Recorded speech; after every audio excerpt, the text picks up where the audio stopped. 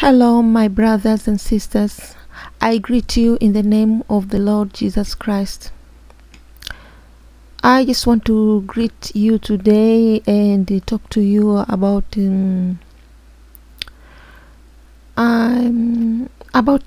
just to remind you that Jesus Christ is coming back. And I just want to remind you people to be ready anytime Jesus Christ will come back. As the way I see things happening at this time, it is telling me that the coming of Jesus is very close, and we all need to be prepared for the coming of Christ.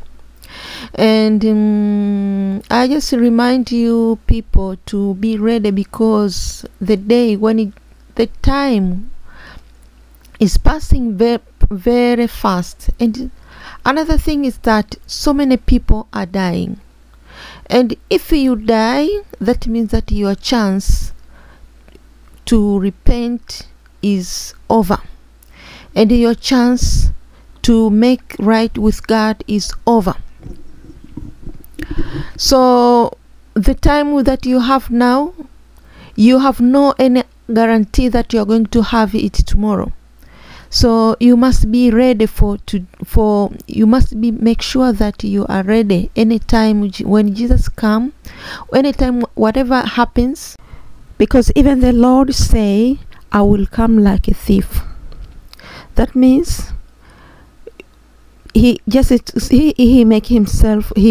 a thief as example, because the thieves does not have any appointment when they come. They just come when they come. And everybody, if you know thieves comes tonight, they will be prepared for that. Maybe they will be prepared. They will fight. They will have the guns ready. They will maybe call the security. Maybe they will do whatever they want so that the thieves cannot come in. But Jesus says that I will come like a thief. It is exactly like that. When the thieves comes, they just come, and you have to know this. Jesus will come when he comes, but the one thing, sure thing, is that he will come. The day when it will be like the days of Noah, when people were drinking, when people were marrying, and people are divorcing, people were having fun, people were doing a lot of this and this. The days of Noah, you remember that those days of Noah, it was the wickedness that forced God to pour the rain on the land. Even if God talked to one person, that was Noah, that you shall prepare a ark, so you and your wife and your family will enter into the ark. And he did not give him exactly the date. He just said that I'm going to pour the rain. And when Noah started to create the ark, people were making fun of him, were joking at him, and he was thinking that why this man is crazy, and Noah was telling them that God will pour the rain and destroy everything. And nobody believed that. And Noah told the people to repent, but the people refused to repent, but they were making fun of Noah. And at the end of the day, the rain came and it destroyed the humanity. But Noah and his family and the animals that he took in the ark survived. And the days of Noah, we can say, is like these days today, because we are telling people to repent, we are telling people to make right with God, and the people are making fun of us. Some people are making us like enemies when we are talking about their sins. Some people I have heard a man say that he believes that when he go to hell, he will be able to fight God. When he is in hell, he will fight God. And he doesn't say, he say he will fight the evil. He will fight God, because this man, he believes that God is evil. If you're the one who think that you think the same as this guy, that God is evil, I just want to remind you one thing. It is God who created heaven. It is God who created the earth. The land you are walking on, was God who created. He created you. He created everything. And you should understand that he has that authority to decide what should be, what is right and what is wrong when it comes to the people who are living on his earth. As long as he is the creator of heaven and earth, he has that authority. Just like you in your own home, you have the authority in your home to decide what is allowed and what is not allowed for the people who are living in that, even if it is the house. The people who own the houses, like the people who are owning the example, you are owning a house and some people are renting the house, you give them the rules how they can live inside the house. And if they are not, you are to understand what I'm talking about here. So it is just like God. And even if the government has also the rules and the orders that it should be followed. I can just give you one example. If you break one rule, just like example, you break the rule of maybe traffic rule, that you are driving and then you don't follow the traffic lights, don't follow the traffic signs, just drive and you see the consequences of your mistakes. You understand? You see what will happen to you. There will be two things. Either you will come to the accident or you will come to the problem with the authority. So God's authority is the highest authority that people should respect and follow. Our God is a very good God. He is a forgiving God. He is a God who is a merciful God. No matter how much you have sinned, only few words, and if you come to God and say that I truly repent, my God, you will be saved. You will be forgiven, and God will forgive you, and He will forget everything, and you will be also eligible to go to heaven. And this is something good about our God, and this is why we say that our God is good. He has created the rules, He has created the orders that we should follow, and all these orders are for our own good, because God knows us more than anyone else. It is Him who created us. It is Him who knows what is inside our body, how He created us, and He don't want us to destroy it. He don't want to destroy what is that system that He has created, so that when we started to make our own system that is in contrary to what He wants, this is what that is why we come in problem with Him. Yeah, God knows that not all are following His rules, and He has decided to let us live together here, and that's why there is a lot of troubles in the world. You will see that that's not so people. Some people are killing some people are killing each other. Some people are corrupt. Some systems are corrupt. There are all those things. Thieves, adulterers.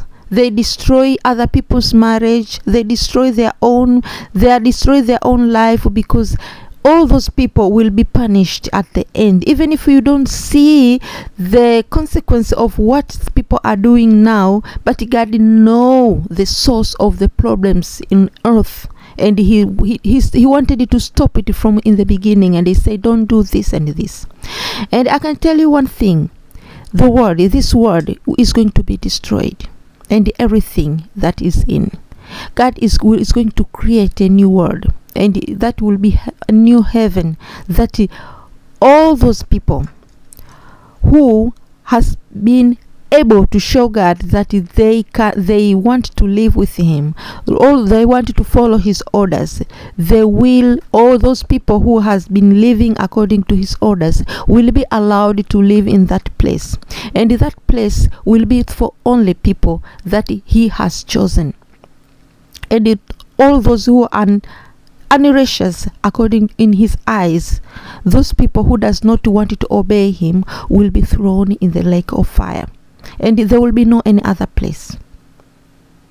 Thinking about when you are in hell, you are tormented by fire. Think about where will you get the power to fight someone like God. Think about the days there was war in heaven when the devil and his deceived angel, when they tried to fight God in heaven, they fight the army of God in heaven, how they were defeated and they were thrown all out of heaven. Thinking about that, and you think that you, a piece of dust, a very weak person, you think you are able to fight God, even if the whole world today they join force, all the forces they have, even if we don't have the hellfire, we are not able to fight God. So it's better, you must make your mind. If you are also thinking about that, make your mind again and again and think about it. This is a total deception. It is total deception. You cannot be able to fight God there. And just thinking about having war with God is the stupid thing somebody can think about. So think about to make right with God. Repent all your sins. Try to live according to the word of God, and you will be accepted in heaven for free. You will be accepted on heaven for free. You will not only be living only one day, only one week. It is forever. You will be citizen in heaven forever. So think about that, and think about that those people who are deceiving you to live in sin now, and think about when you go to hell, you will be able to fight God. You are not even able to fight anybody now. You are not even able to fight even your government. You cannot fight now. So why you think you can be able to fight God? So think about that, and think about how stupid this idea is. Praise the living God. I just want to if you love, you have heard this message, and you know that you think that it is helping, or it can help someone, you just send to that someone.